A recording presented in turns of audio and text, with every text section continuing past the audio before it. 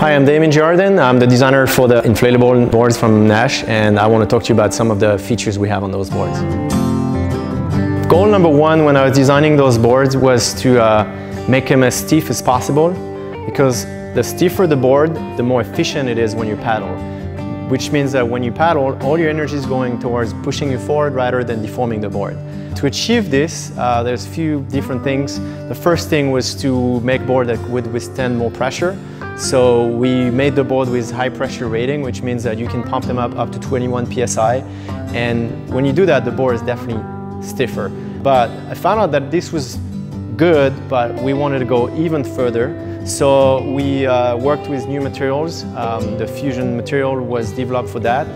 This is a material that is 2 layers of PVC infused together. So it's pretty much as stiff as a double layer, except that there's no glue and it's a lot lighter. So you gain stiffness while saving weight at the same time. This was a good improvement, and we get boards that were getting really stiffer, but then we come up with the double stringer. And double stringer is great because if you look at it like you put the same amount of material, of PVC material on top of the board, and if you have a single stringer, you get to a certain rigidity, but by doing double stringer, the same amount of material, it's the same weight, what you have is like the stiffness from the stringer actually spreads to the drop stitch material, and it makes an overall stiffer board because the top skin and the bottom skin extend less thanks to the fact that the stringer actually spread apart on the board.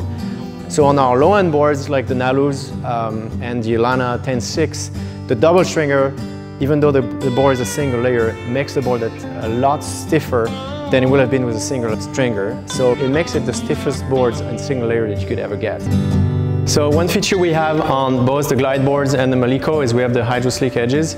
And what it does is it ensures a very clean water release on the tail of the board, which means that the surface tension that's natural in the water cannot do its game of moving up the board along a round rail, and instead it's very clean, so you have more efficiency because there's less energy wasted for the water to go up, and instead all the energy you're giving is pushing you forward.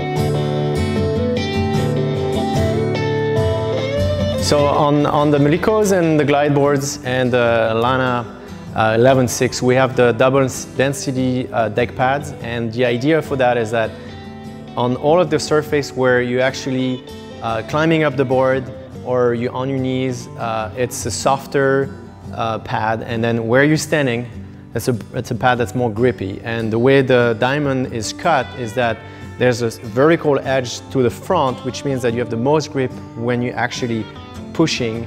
And so every single stroke you give in the water is being translated by pushing the board forward, and you have no slippage.